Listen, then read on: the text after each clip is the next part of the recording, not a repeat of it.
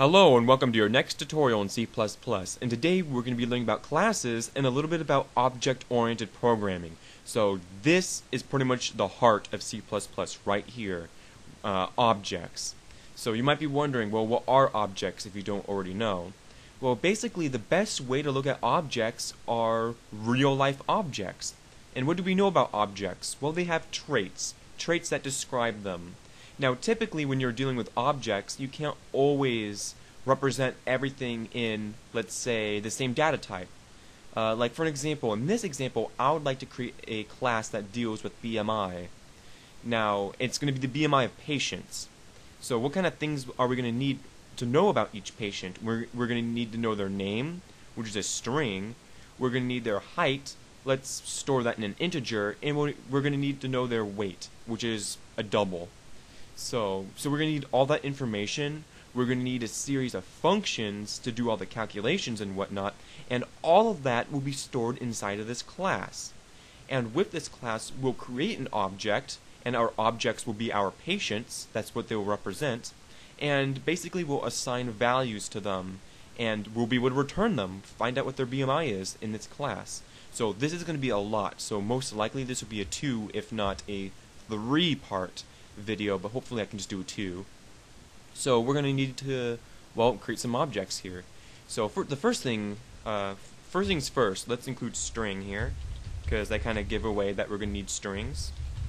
And, well, the very first thing that we're probably going to do is prompt the user for their name, their height, and their weight. So we'll have a string name that comes first, so string name. Then we'll have a cout that will say, please, whoops, I'll just have it say, enter your name. And you know what, I should declare all 3 variables up here. So string name, int height, and double weight. Pretty simple. So we've done all this before, so this is easy peasy stuff right here.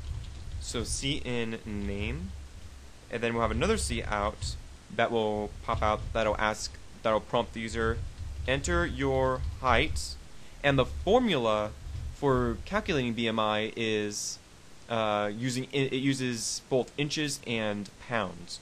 So we're going to ask them to please do it in inches. Sorry about this example. If you watched my C# playlist, you know that I'm doing the same example from there. But I made up this example, so I really like it. This is 100% my idea. Just so you know, I didn't take it from class or a textbook or anything. This is my idea. And enter your weights, and that'll have to be in pounds. There we go. And then cin weights. Okay. So now we prompted the user for the 3 variables. They'll enter each of them in, and now we have them. So now, can we create our object now?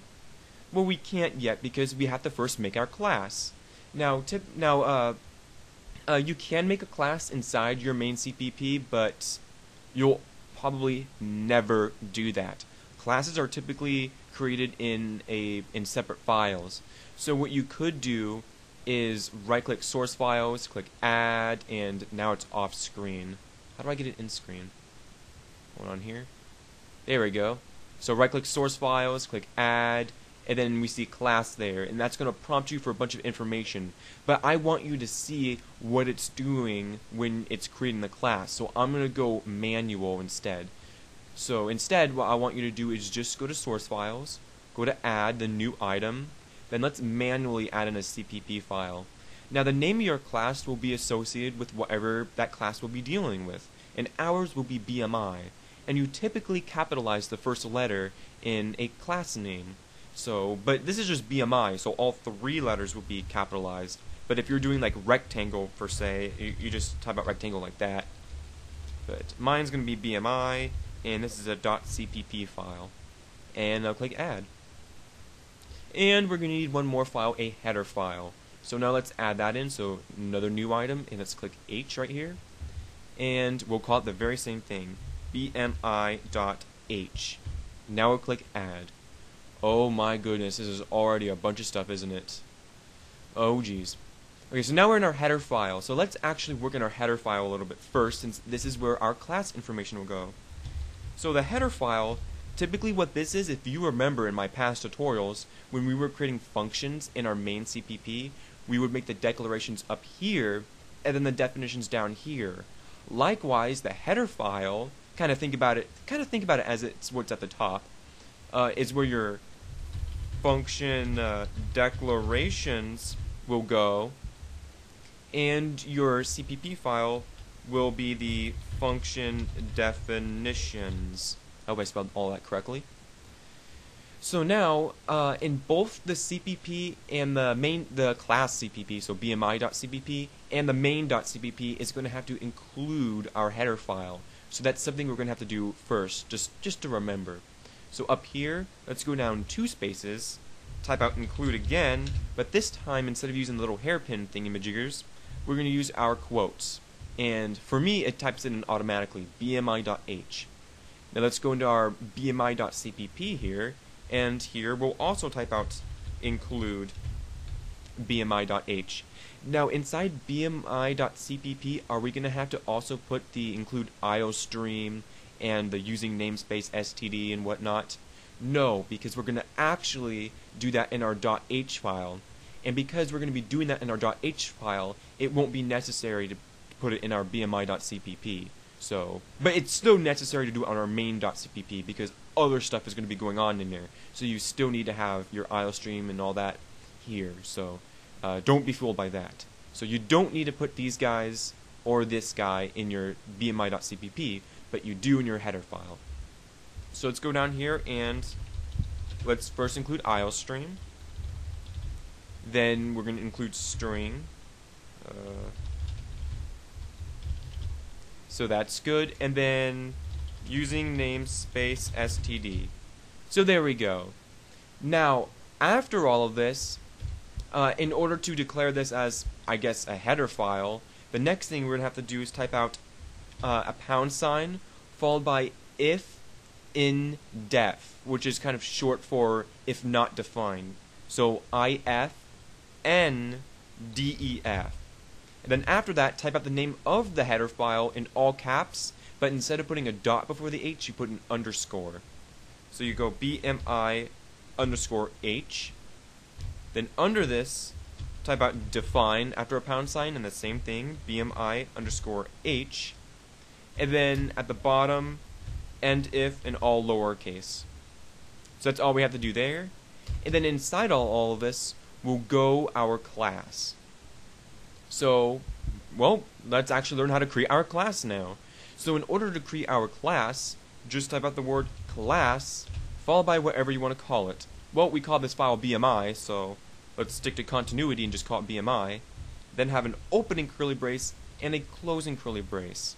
Now you might have remembered back in maybe the very first tutorial or maybe the second tutorial when I was talking about semicolons, how you usually put them at the end of every line of code.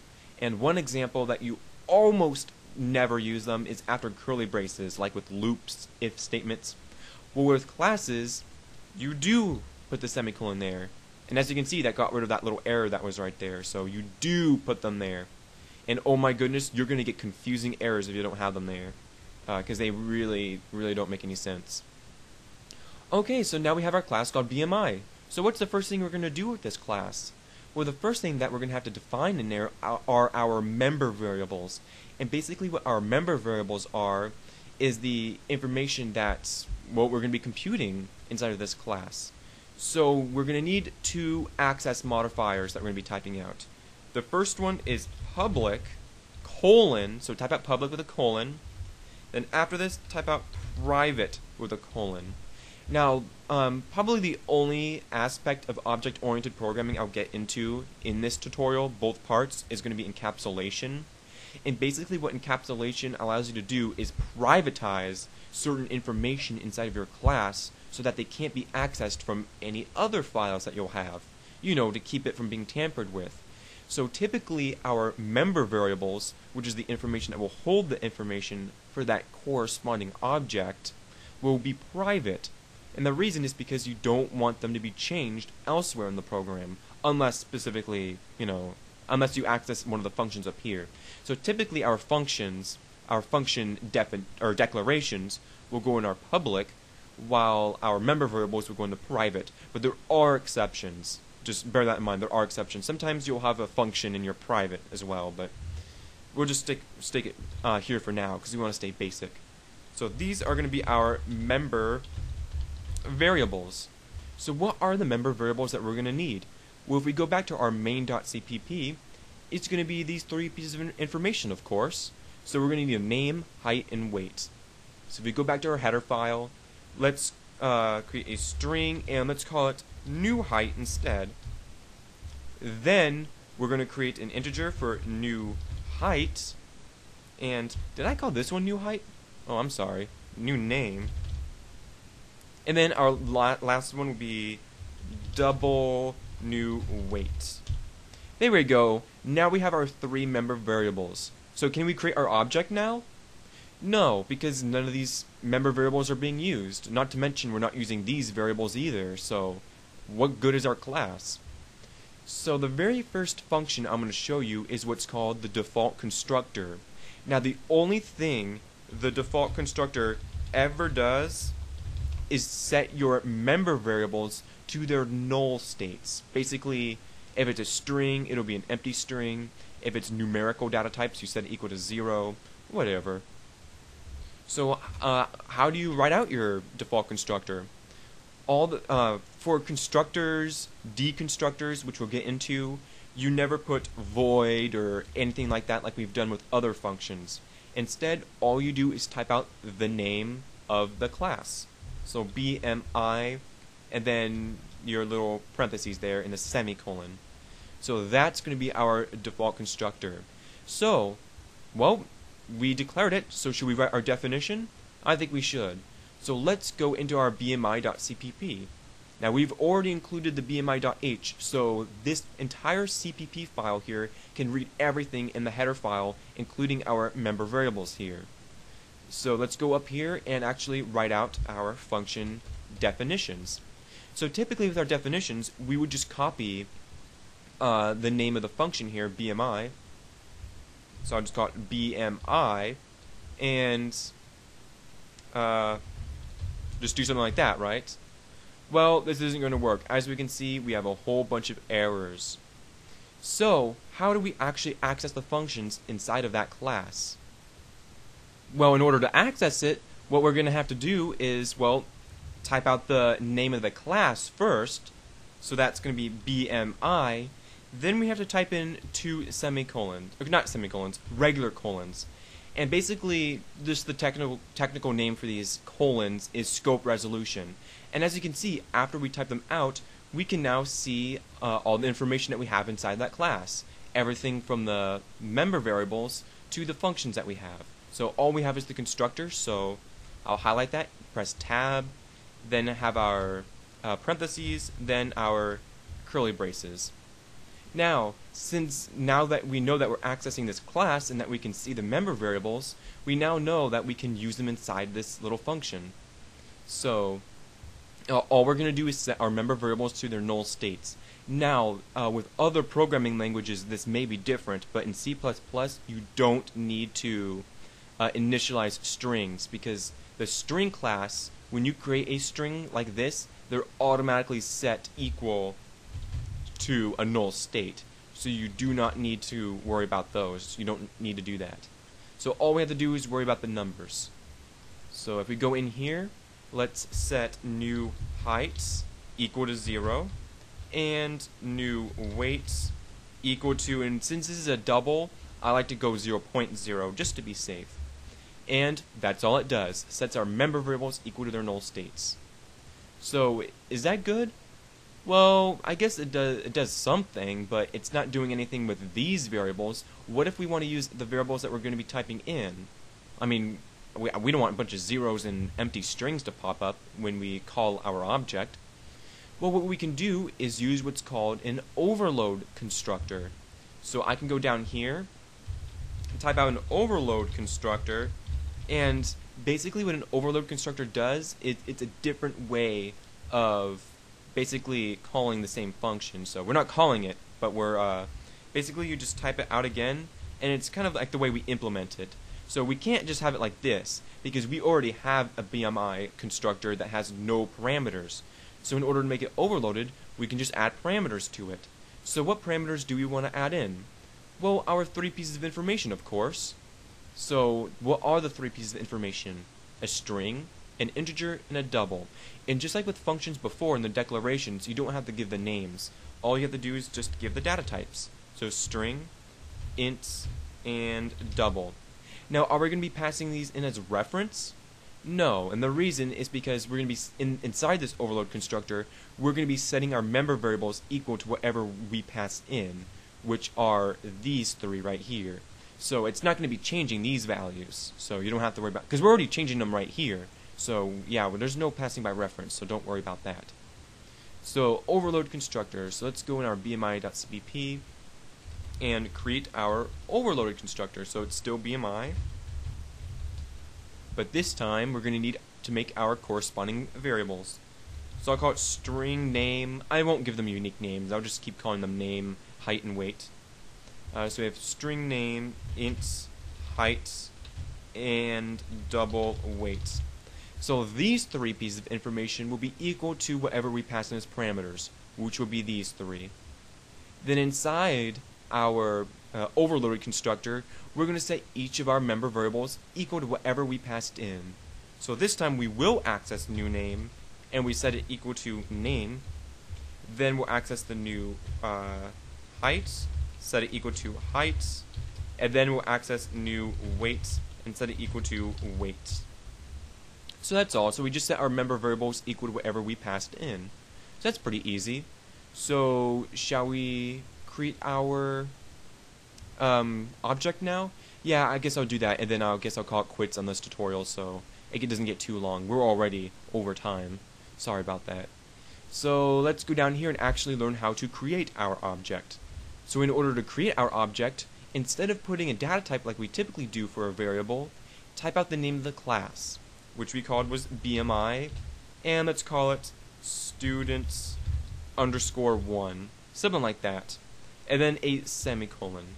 Now when you do this, as soon as you create your object, it automatically uses the default constructor, and it will go into your header file, it'll look for your default constructor, and then it'll set all your member variables equal to their null states. So, however, if you wish to use your overloaded constructor, you can add parentheses to the end and then throw in name, height, and weight. So then it'll use your overload constructor. Remember, if it doesn't match any of the constructors that exist, like there, then you get your errors because it says there's no matching, function inside the argument list. So keep it like this, and then you can use your overloaded constructor, so it'll pass in name, height, and weight into your header file. It'll find the overload constructor, pass them in as your parameters, go in your CPP, and then set the member variables equal to what you passed in on this side. So that's really cool. So that's about it for this part. In the next part, we're going to go over accessor functions and mutator functions, which will allow us to get this information and change them. So I'll see you in the next part.